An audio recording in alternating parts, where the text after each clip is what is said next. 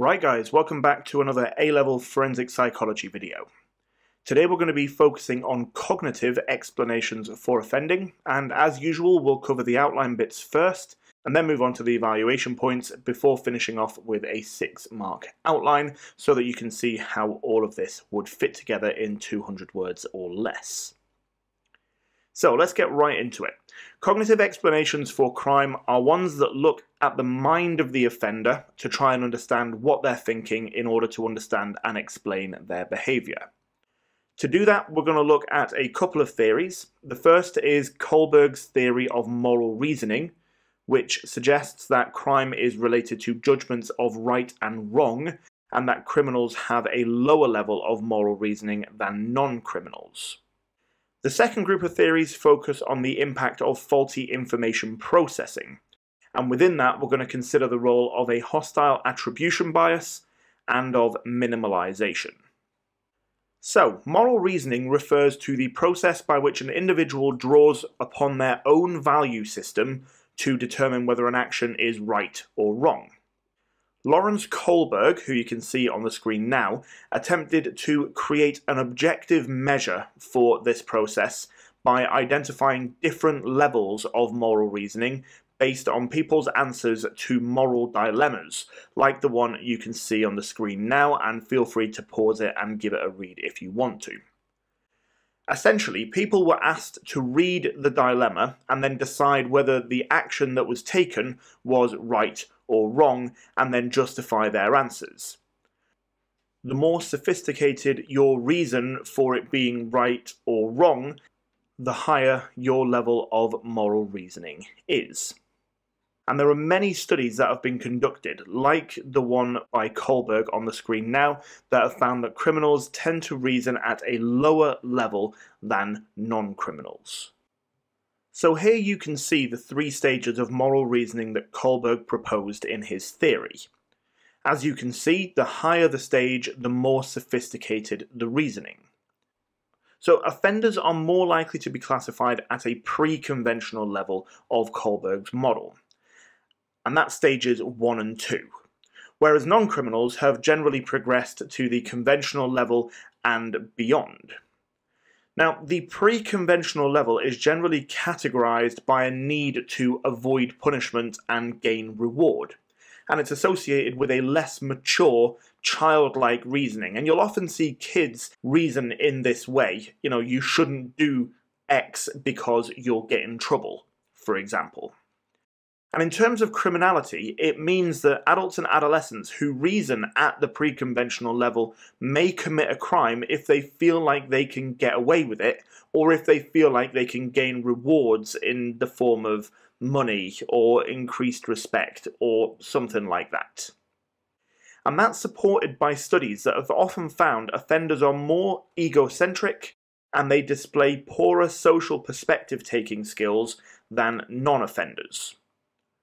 It was also found that individuals who reason at a higher level tend to sympathise more with the rights of others and exhibit more behaviours like honesty, generosity, and non-violence.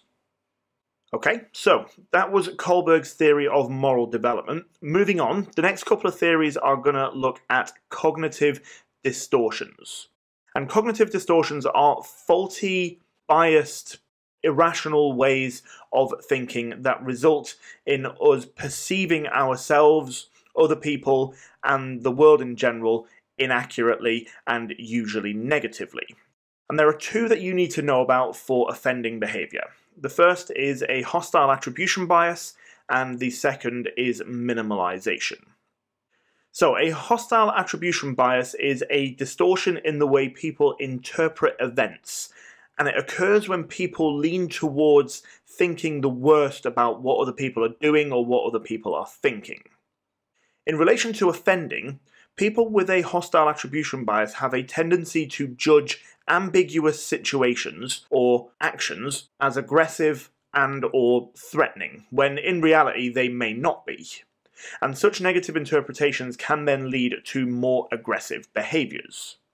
And there's very recent research to suggest that violent offenders are more likely to interpret an emotionally ambiguous face as aggressive and hostile, and that is the research that you can see on the screen now by Schoenberg and Just from 2014.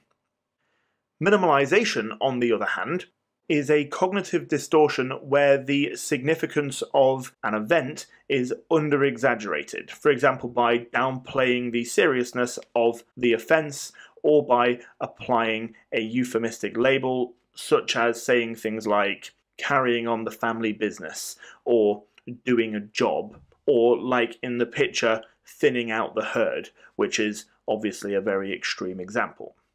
Now, using minimalisation helps an individual accept the consequences of their behaviour, and it means that negative emotions that they may be experiencing can be reduced. And you often find that sex offenders will use minimalisation quite a lot by downplaying their behaviour, for example through denial, or by claiming that victims' behaviour in some way contributed to the crime.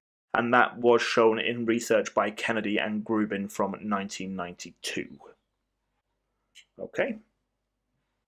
Right, so I hope all of those have made sense. Like I said at the beginning, I will put up a 6 marker at the end so you can see how it would look if you were going to condense it down into an exam style question. For now, I've got a couple of evaluation points for you. I've got 4 in total, and we're going to start with a little bit of research support for moral reasoning. And that research support comes from Palmer and Hollin in 1998. And they assessed moral reasoning in 332 male and female non-offenders and 126 convicted offenders using the socio-moral reflection measure short form. You don't necessarily have to remember that form, but obviously if you do remember it, great, but it wouldn't be the end of the world if you didn't remember it. You could just say that they were measuring moral reasoning. And they gave them 11 moral dilemma related questions, such as questions relating to not taking things that belong to others and keeping a promise to a friend, you know, that kind of stuff. And they found that the offender group showed less mature moral reasoning than the non-offender group, which obviously supports Kohlberg's ideas that lower moral reasoning is associated with offending behaviour. You've also got a strength for cognitive distortions, and that is the fact that it has very good real-world application in therapies. For example, CBT, which is the cognitive therapy of choice. Now, CBT aims to challenge irrational thinking, and in the case of offending behaviour, offenders are encouraged to face up what they've done and establish a less distorted view of their actions. And studies have consistently suggested that a reduced incidence of denial and minimalisation in therapy is highly associated with a reduced risk of reoffending. And acceptance is thought to be a really important aspect of rehabilitation. And acceptance is obviously important because accepting it means that you're not distorting reality so that you don't have to deal with it. And so that suggests that the theory of cognitive distortions has practical value in rehabilitation and therapy for offenders. And then on a final note before we have a look at the 6-mark outline, we have a limitation. Now, this limitation applies to both moral reasoning and cognitive distortions. I've got it in the same evaluation point here, but it's kind of split out, and you'll see what I mean in a sec. And that limitation is that both of these explanations depend highly on the type of offence that is being committed.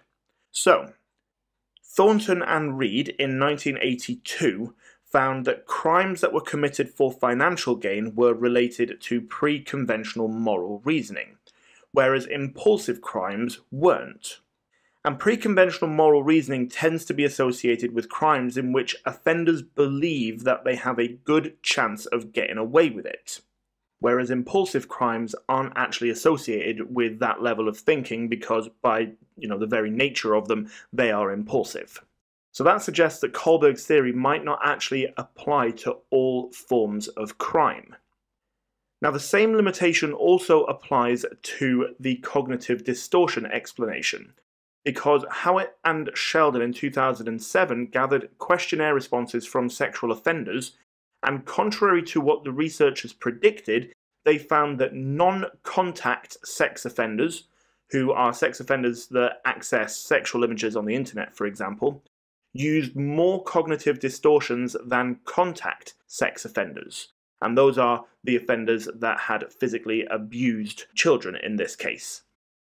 Also, those who had a previous history of offending were also more likely to use distortions as a justification. So that again suggests that distortions are not all used in the same way by all offenders, and that is, of course, a limitation of the theory. And just on that point, just bear in mind, you don't have to use them both together in the same evaluation point. I've simply put them on the same slide because it makes sense, because they're pretty much the same evaluation point. You can, of course, separate them out and use them as two individual points if you want to. You might even have to do that if you get asked to evaluate Kohlberg's theory of moral reasoning or cognitive distortions individually. Okay, so you can use them as individual points, but you can, of course, also just chuck them in the same evaluation point and make one really big, meaty evaluation point out of it. Okay? So, just to finish off then, I've got a 6-mark outline for you. Now, there's nothing groundbreaking here, but I have cut a few things out and condensed it down into something of a shorter couple of paragraphs, because there was quite a lot of information in the video and actually getting it all together can be quite tricky. So, I've started off with a very, very brief introduction to cognitive explanations, but because of how much there actually is to say, I've kept it quite short. I've then jumped straight in with Kohlberg's theory of moral reasoning, the fact that there are 3 levels, the fact that the higher the level means that you reason at a more sophisticated level, and that offenders are more likely to reason at a pre-conventional level. And I've also given a little bit of information on what that actually means. Now, as you can see, I've finished off that paragraph with a little bit of research as well, just to tie the whole thing together and to show that some research has been done and what that research has found, because obviously it is relevant to moral reasoning. I then have a second paragraph which is slightly shorter, so this one is about cognitive distortions. Importantly for this one, I've chosen to not talk about both of them. I've just said that it's all about information processing, and then I've gone for the hostile attribution bias and what that means. And again, as you can see at the end there, I have put in a little bit of research. Now, obviously, if you struggle a little bit with the timings and kind of getting everything down, then there is some bits that you can take out to kind of cut down the word count a little bit. And what I would do is I would definitely keep my introduction, but I would then cut out this little bit of research. Even without the research, there is enough information there in your outline to kind of show that you know what you're talking about when it comes to Kohlberg. I would keep the second paragraph as it is. You have got a little bit of research in the second paragraph, so it's not the end of the world that you cut that first one out. Obviously, if you don't struggle with timings and you're quite quick when you write your essays, then leave both bits of research in. That's brilliant, but it wouldn't be the end of the world if you had to take one piece of research out. You'll still give a good account of the cognitive explanations for offending. Okay? So that is the end of the video. I hope it has all made sense and I hope it's been useful. If you've got any questions, please pop them in the comment section below and I will do my best to get back to you ASAP. Thank you very much for listening, and I'll see you in the next one.